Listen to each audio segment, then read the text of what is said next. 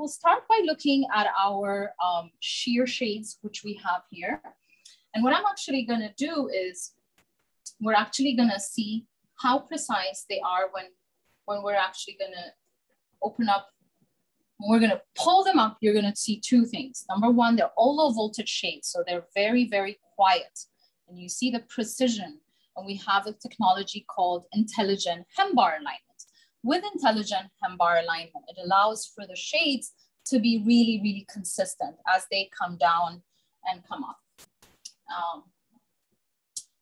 So I'll bring them down again. We can see how quiet they are, and you can see the precision on them. So it's a patented technology that we have, we call intelligent hem-bar alignment. And when it comes to the fabric offerings of Lutron automated shades, there are many, many fabric openness factors or properties that we can choose from. As we see on the far left one here, we see a very sheer fabric. That's what we call a 10% openness factor. Then we have a 5% openness factor. We also have a 3, which means it's more denser, and then the 1% openness factor. All these four are classified as sheer options. So it gives us visibility, we can see out different kind of glare controls depending on the openness factor. The tighter the openness factor, the more UV protection, the more glare control, and the more sunlight control that comes in. And then on the far right, we see our privacy shade, which typically is used when we're really trying to achieve privacy, but have light come through. So different properties of these. And in our commercial and hospitality offerings, we also have our Thea fabrics, which can be really, really precise as to the openness factors, so they can be spec grade for your projects. What we're seeing is our lighter colored fabric, and now I will bring down so we can envision a different perspective of how a darker shade can perform for us. Bringing down, we're actually moving 10 shades here. So from the sound level, hopefully you can hear that it's near silent. And so we're bringing down the 10 shades. And if you can visualize, you'll notice that visibility or more connection to the outdoor can be achieved when we're working with a darker fabric, because counterintuitively, it's actually allowing us to see out more and actually also cutting out a lot of the UV, the properties of the fabrics. Here again, we see 10%, 5% openness, 3%, so getting more dense. And then we have a 1% openness, and then on the far right, we can see a privacy shade. So as you can see, there are different offerings to the fabrics that can relate to maybe the orientation of the building. What are we facing? Are we facing south or east? Are we facing another building?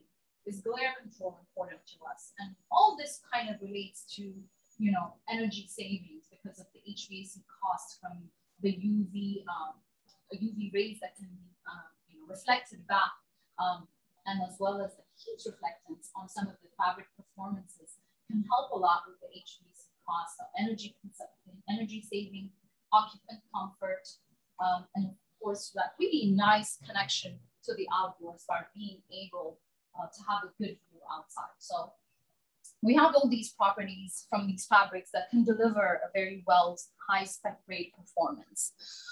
On our next, I would like to show you is our blackout shades.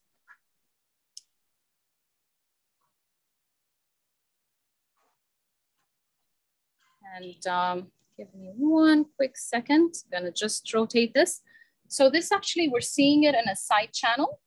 So what you're able to achieve is a full blackout where you have no light transmittance coming in, zero light going through. So very ideal for conference rooms, meeting rooms, anywhere we're using projectors and so forth. And of course, for the sheer shades that we saw and including the blackouts, they're all pocketed in nicely and hidden in. So different pocket sizes for these projects that we offer. And our shades are really available from different sizes. We can do very small shades on commercial projects, hospitality projects that can run very, very large spans. All shades are custom made. So everything is made to order with our shades. Maureen, just real quick, the roller shades that we see that are not in the pocket, are those palladium? Those are palladium, and they are typically offered in our residential market. Thank you for bringing that up. It's typically offered in our residential market, but yes, there are, you know. I just wanted to point that out because the commercial shades generally do recede into a pocket. Palladium, and I'll put a link in the chat. You can see some of the difference for the palladium. It's meant to be exposed, but it's a very elegant solution. Yes, exactly. Yes, we see it more common in our residential applications, so very exposed and minimal. But the others, the pocketed, which you can see in here, are the actual pockets for the two sheer shades that I was pulling back down. Yeah, great question. Thank you. Yeah, absolutely. So yeah, as far as the shades, as I mentioned, you know, each one of them is custom made, and we have numerous numbers of fabrics, you know, hundreds and hundreds of fabrics.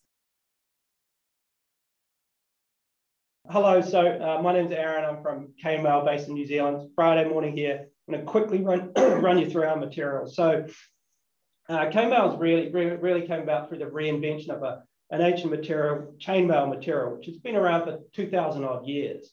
Now, chainmail really has two problems. Firstly, it's pretty heavy. So this little bundle weighs about 6 odd pounds. Secondly, each of these little rings has a join, and that join becomes a weak spot. When it's under tension, it breaks. So what we've done at KML is we've reinvented that ancient material, and we've removed that weak spot. We actually injection mold each of these rings together, and each of these rings are joined to 4 others, which means that the weak spot is gone, and we can make humongously large single screens without any joins. So KML actually came about through the Lord of the Rings movies, where our founder was the art director in the weapons and armor department. He had to come up with a material that he could use to make the characters vests so they could wear them for long periods of the day. Came up with this way to use sections of plumbing pipe, which were then metallized, and to give that kind of weight that the characters needed, but not too heavy so they could wear them for very large periods of the day. So long story short, after the movies wrapped, Kane carried on his development and really finalized this process to make injection molded chainmail out of polycarbonate. So the properties of the material are, it remains loose until tension. So once it's under tension in a frame, you can see that obviously we're not a loose material anymore. We've gone from a loose material, we're into this frame, but it still has that elastic property. So I can press on it. I can actually move each of these rings around just to give you an idea. They're kind of like a tennis racket, still has that tension, but you can press it. Now that opens up a whole range of pretty unique possibilities from a design point of view. Now the material's got some great properties. So very strong. That's why it's used in automotive and aeronautical applications. Remains elastic, like I said, which means we can roll it over subframes to give you those kind of push out effects and create some interesting concepts. It's also kinetic. So we do a lot of kinetic facades, a lot of moving, where we work with a lot of kinetic artists around the world. Now, just to talk you through some of the other benefits. So material has some great solar reduction properties. So we can actually achieve up to 70% solar reduction. So that's stopping that direct sunlight coming through and entering your building. So before you even turned on your air conditioning, we've got you covered with up to 70% solar reduction. Another great feature is that the material also has the ability to have a adjustable density. So we can do that with various concepts. So this is our standard application. You can actually see that it looks like there's a pretty dense material aspect there, but actually the constricted area is very, very small. So as we open this material up further, we can get up to 70% openness, but it still has that great solar reduction property as well. Okay, so you're probably thinking, well, that's cool, but what do I do with it? Where do I use it? So exterior applications, wherever you would normally use those traditional materials like perforated panel, metal mesh, that's where you can now consider us, because you're not restricted with those module sizes. You can actually, experiment with your concepts further. And all of those great benefits apply now to your against your traditional materials. In an interior space, if you're considering just spatial dividers, then material is great for that. Super lightweight again, easy to install. Should be some lighting people here. So this is our water clear material. Hit this with some LEDs. You've got a ready-made ceiling fixture, which we do a lot of. And we can also bend our hanging tube, which gives you that horizontal aspect there. So if you want a more interesting ceiling feature, pretty easy for us to do. Can you wash that then? Say if we have a DMX color changing fixture, you can wash that surface. Okay. And you can see some examples here. There's a ton on our website. We've done a really big project recently in Dubai as part of the expo there, which unfortunately isn't open yet. But there's some massive solar shading screens, which are used for decorative features as well.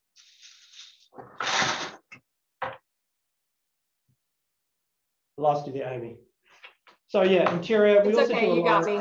I'll be right back. We also do a lot of mid-level security screens for airport, where if you need a material for that kind of landside, airside, but you don't want to do a solid wall, then this is where something like this comes in, because all of those benefits still apply. The same as the exterior environment and the interior environment, where you got that super lightweight, you got that great airflow, so it's not interfering with the air conditioning layout. And instead of having a solid wall, you can have that more kind of lightweight, kind of ethereal looking screen there that doesn't read like a solid material. I dropped the landing page for K-Mail in the chat. If you guys click on that, you'll see a very broad variety of the color changing, the architectural, the curve. There's a lot of examples just straight on their landing page. So yeah, a ton of examples there. From a compliance point of view, Class A for interior use, so we're covered there. Exterior, the two main codes there are NFPA 285 and 286. So we've got a pass there for the exterior. So we're well suited for pretty much every application you could think of. Also, because I know you're on the East Coast, you're probably thinking, what about snow and ice?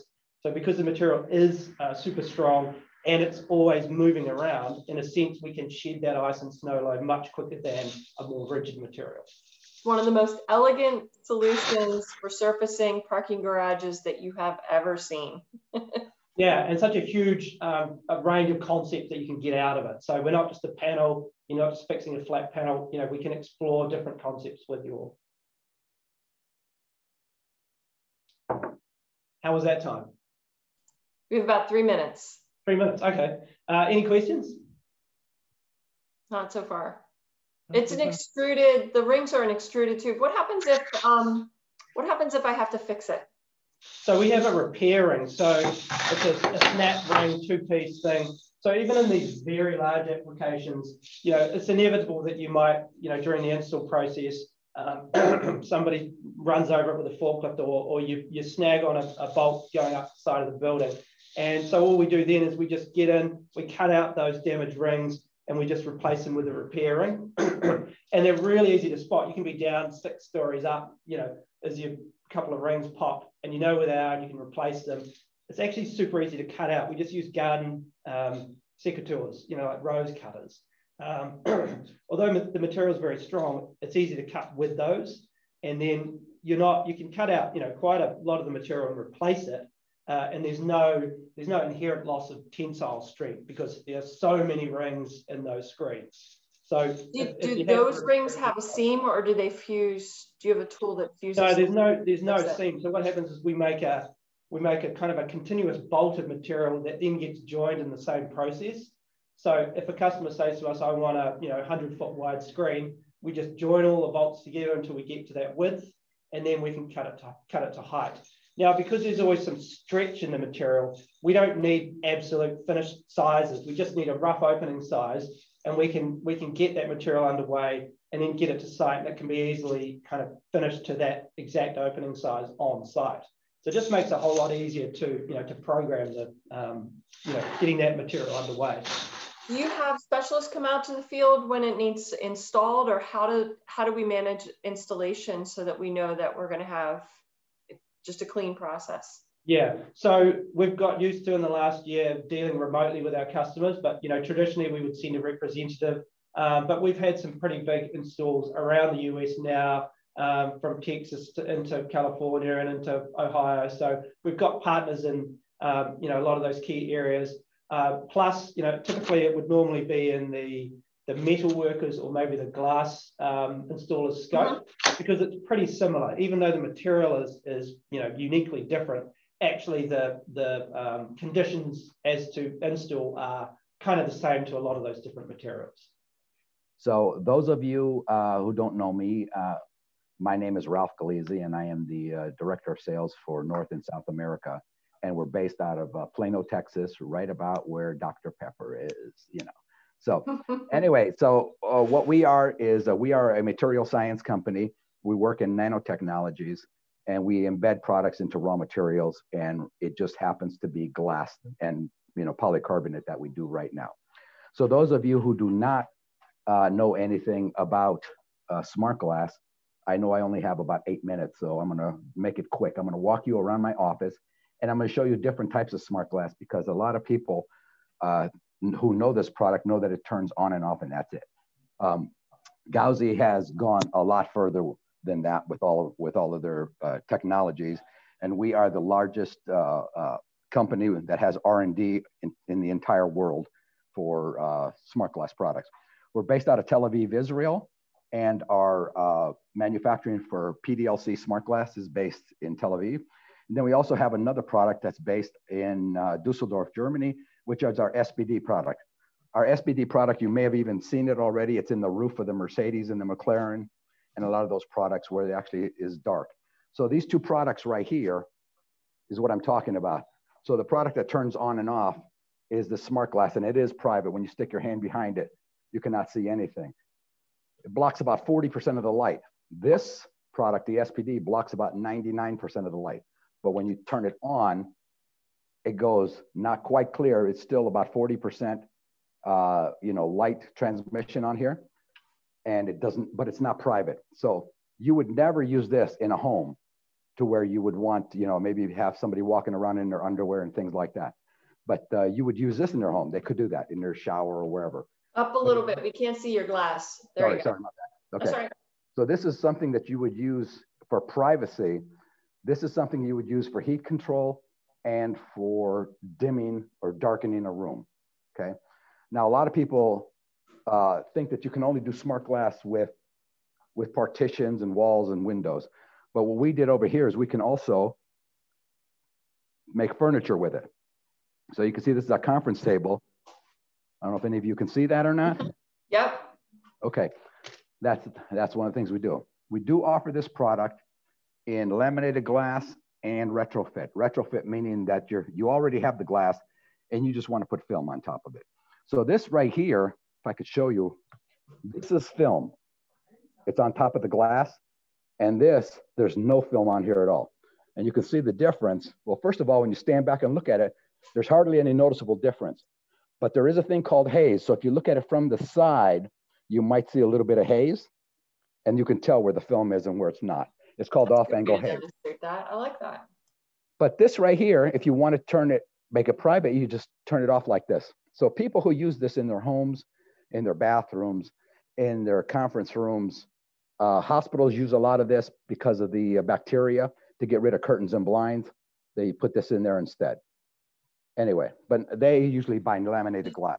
So Ralph, just to be clear, that privacy you can get in a glass format or a film format or just a film format? Both. So let me just, when I started talking, I told you that we do more than just turn glass on and off, okay? Now I'm gonna show you something here. We actually do patterns inside a glass. So we have customers that come to us and say, we want a unique pattern inside the glass, and we'd like you to make this for us. So Gauzy is the only company in the world that can do all of this and control it with our controllers. And I'll show you the controllers here in just a minute. So there's one sort of pattern right there. You can see it can turn all on, all off, or we can actually have the predetermined pattern in there, okay? There's another pattern over here. If you look at this one, you can see this one's kind of cool. It's a wave, and it just happens to be rolling back and forth. What's interesting about this is the controllers actually can pre-program and turn them on and off at different intervals and everything else. Most people have seen this type of a pattern, but with blinds in glass. So they look like, you know, level blinds or something in the glass. This is our gray film. This is our white. And then one of the reasons that we're here with Synergy and everything else is because of Lutron. And Lutron, we have developed our controllers that actually connect to the Lutron power pack, the 0 to 10 volts. Doesn't have to be power pack, but just 0 to 10 volt option on there. And I left this open so you could see it's very easy to connect. You have three. So anyone that is familiar with the Lutron Vive system, that is exactly what we're looking at right there. One of the most basic fundamental control systems that Lutron can control this sophisticated glass product. Exactly. Now we only use the 2 of the 3 wires coming out of here. So you hook up the neutral and the hot or the line, and then the ground comes from here. Those 3 wires come directly to here. Out here goes to the glass. And this is the 0 to 10 volts that's tying around and going to the power pack. That's how easy it is to connect this. And when you do that, you can take the Pico, obviously the Pico that you're all familiar with, and you can turn the glass on and turn the glass off. And you can also stop it halfway. So if I want to take this and stop it like right there, halfway, it's dimmable. You can't just drop the voltage on this thing and dim the glass. There has to be some other controls inside that does this. So this is how it's happening. Okay. So now let's go over here. Oops, let me put this back here. Let's go over here and talk about the controllers. So that we have different types of controllers for this glass.